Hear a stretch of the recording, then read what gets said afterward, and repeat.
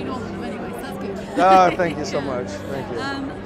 I just wonder now, what your relationship with sheep is really after making this film. Oh, as a shepherd, how much time did you have to spend?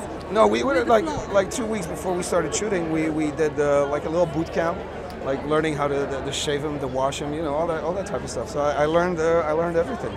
So you embraced it all, really? Absolutely, of course. That's what I was supposed to do, so I did it. Yeah. Was the attraction working with Thomas? I mean, what a great director! The Hunt's one of my favourite films.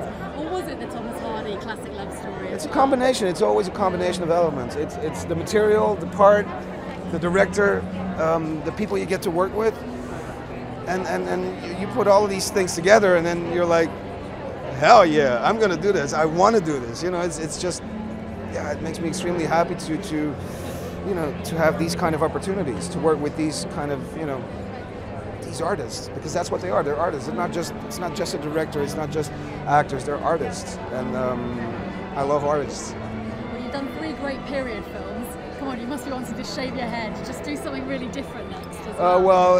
Well, you would be surprised. Something's going to come out. I think in the next couple of months, and that is something that is like totally different again. I play a soldier that has a post-traumatic stress syndrome, and the film is called Maryland. I don't know what the international title will be, but the only thing I can say is you should watch out for that film, because that is going to be one hell of a blow.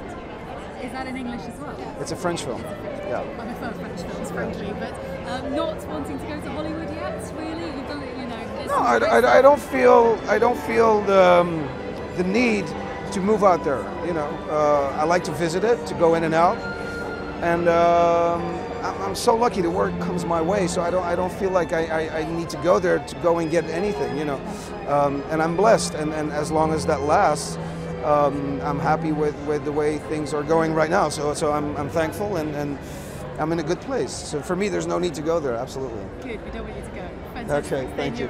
Cheers. Yeah.